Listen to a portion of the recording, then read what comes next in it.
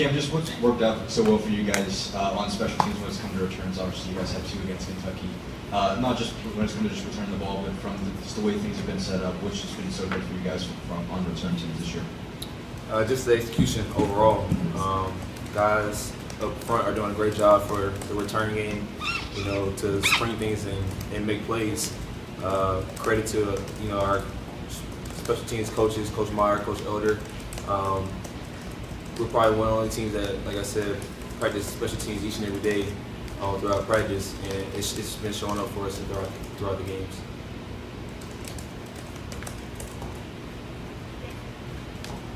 Cam, is it a you decision whether you field the punt or Alvin comes in? Does it just depend on how the defensive series went? How do you guys want to set up? Just whatever coaches, you know, decide, whoever they want back there at the time. You know, we're both capable of making plays, so it's not a drop off when either of us are back there. Just whoever they want back there at the time is whoever goes back there.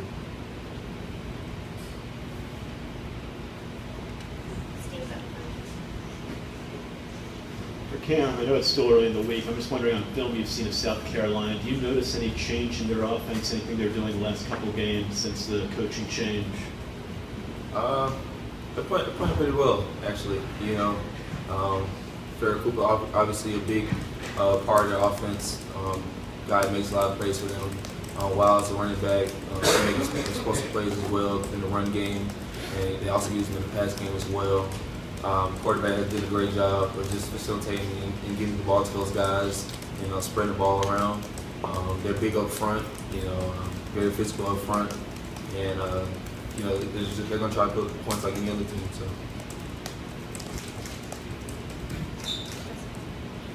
Cam, you mentioned Farrah. Just what do you remember about dealing with him last year? Obviously, you know, he scored a couple touchdowns on you guys. What makes him tough to defend?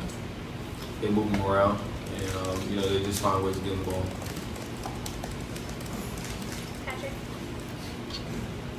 Cam, you had a chance to talk to Emmanuel, and after, you know, his targeting and ejection, how's he kind of handle that? I know he'll get it back in the second half on Saturday. Still energized, same mindset. You know, we felt like it wasn't targeting, but you can't do anything about the call now. Still locked in, focused, be ready to go this week. Still want to practice. Still going to be in the game plan and get the same, you know, coaching and film study as well as practice reps, and be ready to go in the second half.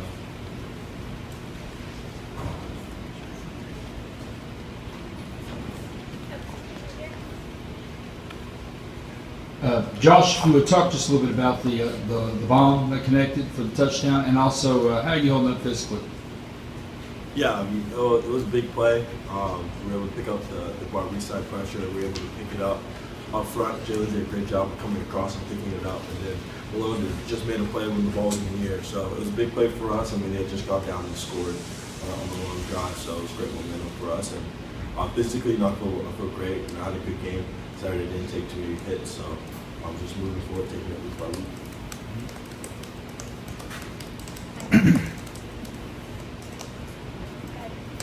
Cam, what does it do for the defense when every time, or really for the whole team, when every time Kentucky scores, you guys were able to answer, whether it was the offense coming back out with a big play or on special teams? Again, that's just going back to complementary football, you know, playing together in all 3 phases. When we get explosive plays on offense, we just feed off that on defense, and you know, have the mindset that we have to make an explosive play. We have to get the ball back to those guys so they continue to make explosive plays, as well as the special teams. You know, special teams has been a big part of us this year, and been a jump start on offense and defense as well. So anytime we can make explosive plays and help each other out on all 3 phases is always good. Josh, you mentioned not taking any hits Saturday night. Do you try to balance that in your mind between, should I try to get an extra 3 yards here, or do I need to look to get out of bounds? Does that come up, or do you not think about that when you play? Just out there playing football. I mean, obviously, you gotta be smart. There's times, you scramble, 3rd down, get a 1st down. There's not really anywhere else to go. You just run out of bounds. So it's just about being smart, understanding the game, the situation, and what we need as a team. If we need a spark, or if we just need to move the ball, get the 1st down, and keep going. So just being smart and managing the game.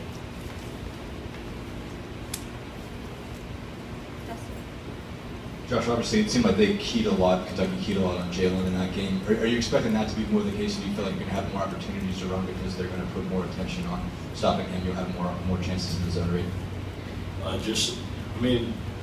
Teams, they just got to play honest, got to play both ways. So all it is just trusting your keys, trusting your reads, and making smart decisions with the football. So you can't really think about that. I'm going to get a chance to run this play or anything. Just read it out and trust the system and trust the play.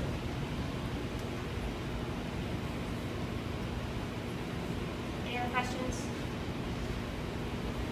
Okay, thank you. We'll have both players off to